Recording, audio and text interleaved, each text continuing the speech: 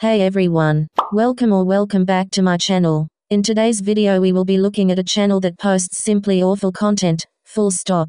Let's go.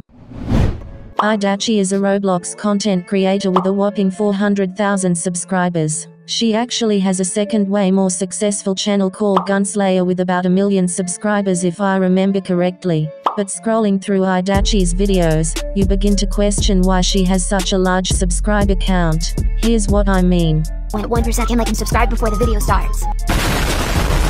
Hey guys, there is this glitch going on with the Roblox right now and it's kinda weird. First wear your Roblox package. Go on R6. And then color the parts on your body. I made this very colorful one and I also added some colorful balloons so I can be really colorful.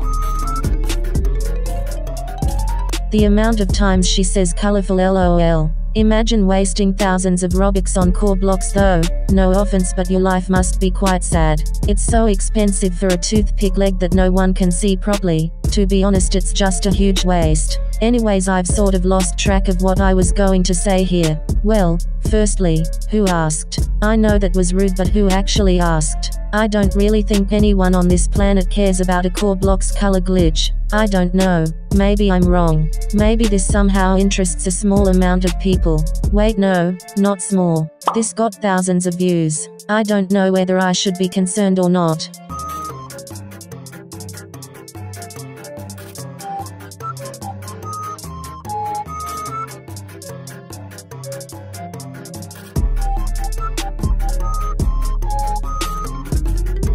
Let's try it out.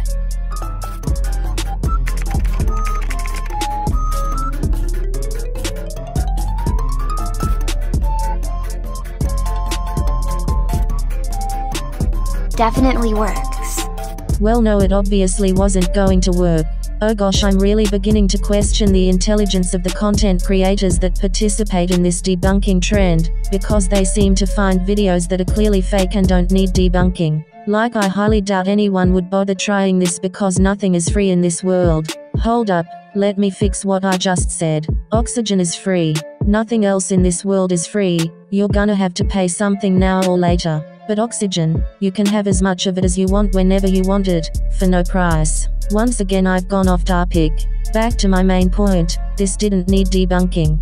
However, seeing as the majority of your audience are most likely to be under the age of 10, I'm not surprised you made this video.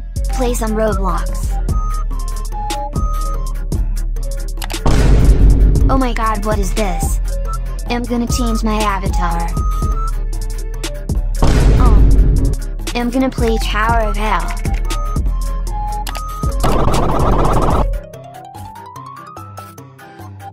What? I quit.